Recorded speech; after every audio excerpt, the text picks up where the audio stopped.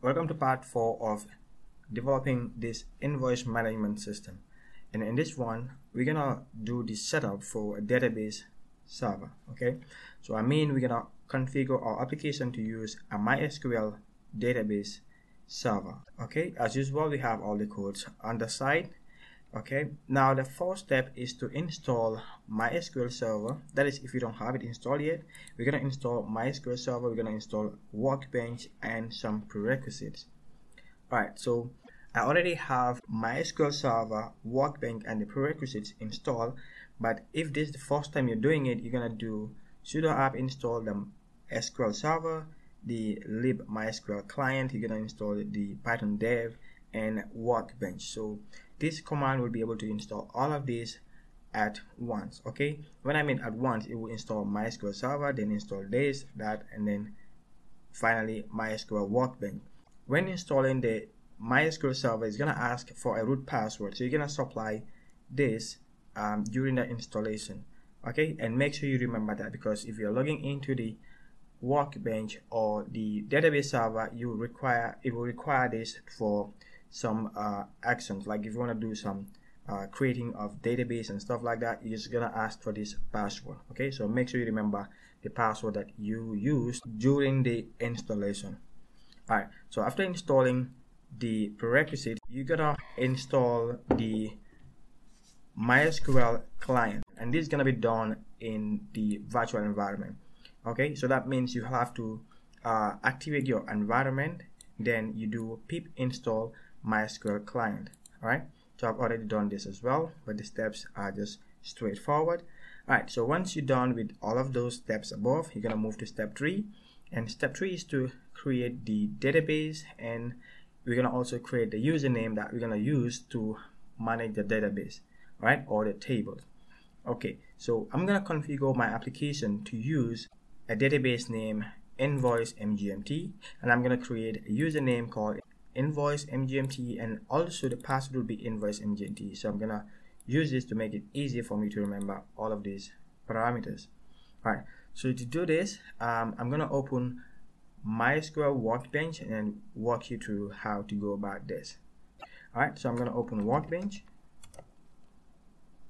Workbench is open, so I've already have this local instance, and I'm gonna supply the password and then create a database that I want to use for Django. Now if you look into this section, I have multiple databases right here. So right here I have Invoice, okay, and I have another one. Okay, so that's the one I'm using. I'm gonna show you how to create the database, okay, but this is what I'm currently using on the application. Alright, so to create a database, I'm gonna click on this button right here, and I'm gonna give it a database name. Okay, so this is the parameters right here. The database name will be Invoice MGMT. I'm gonna copy and paste it right here. Alright, so that's gonna be the database name. I'm gonna click apply. Okay, I'm gonna click apply again. Alright, so that database is created. Now if I refresh here, you're gonna see Invoice MGMT. That is right here. If I expand it, there is no table associated to it, right? So the table is empty. Now I'm gonna create a username that we'll be using to set permissions to be able to manage this database right here. Okay, you can use root to configure this application, but it is not the best practice. Usually I create a username for each of these tables or each of these databases. Okay, so to create a username, I'm going to use the same username right here, Invoice MGMT. Okay, I'm going to copy that and then move to the Invoice, or move to the Workbench.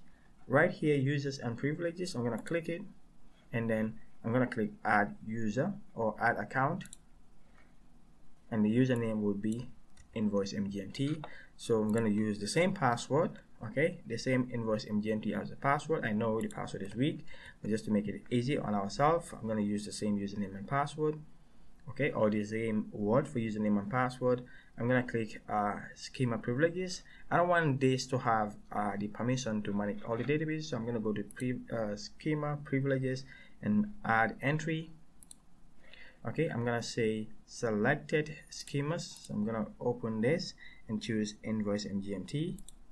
Okay, I'm gonna click OK, and now for this specific database, the invoice MGMT, I'm gonna grant all of these rights for that particular username. Okay, so I'm gonna select all.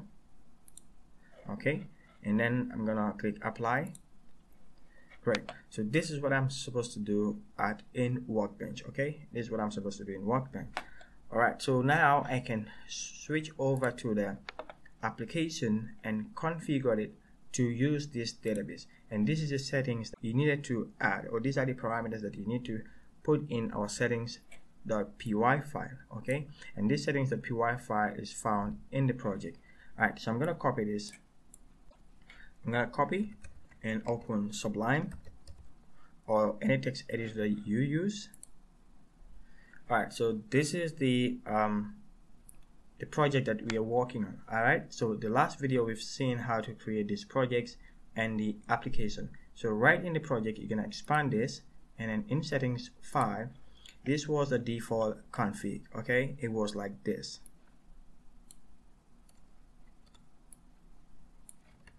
So this was the default config. It was gonna use the SQLite3 database as the database of the application. So I always comment this and then paste the new code right here. So we're gonna use the engine will be the MySQL. Okay, this will be the name of the database, then this will be the username, and then the password will be right here. So if I save this, okay, I'm gonna save it and then open the application. I'm gonna navigate into where I installed the application. All right, the environment, I'm gonna activate the environment. Okay, then we're gonna move into SRC and then run the server.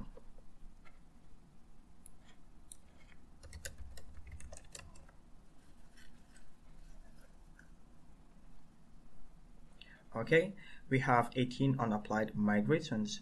Your project may not work properly until you apply the migrations for apps. Admin, these are the apps that we need to apply the migrations for. Okay, you have admin, you have art, you have content types, session.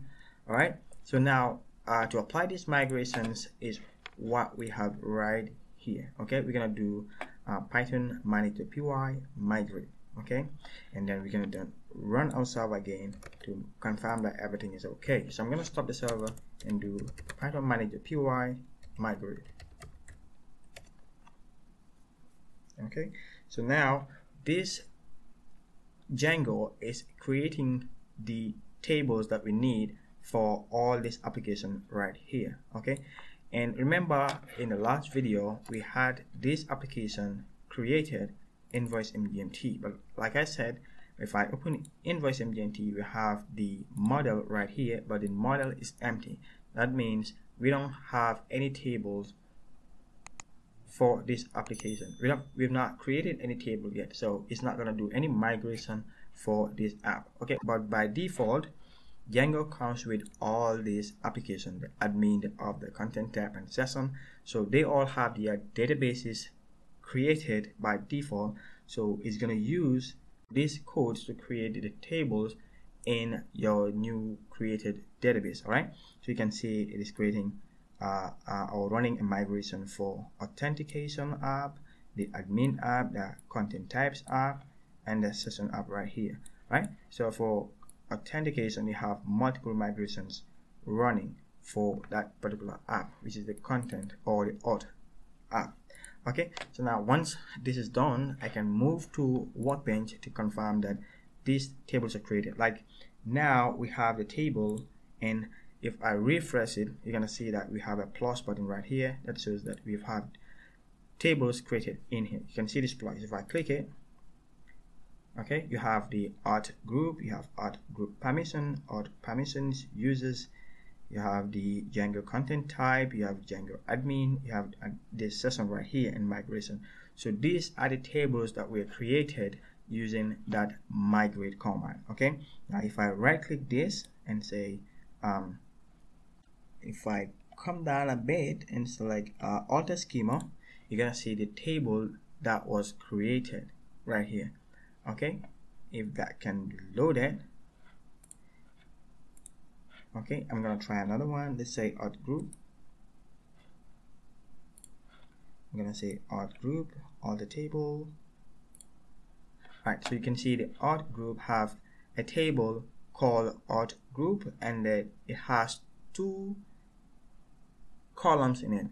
The first column is the ID column, and then you have the name column, and these are the parameters for that particular columns. Okay, all right, so I hope you understand what is going on here, how to configure Django to use MySQL database.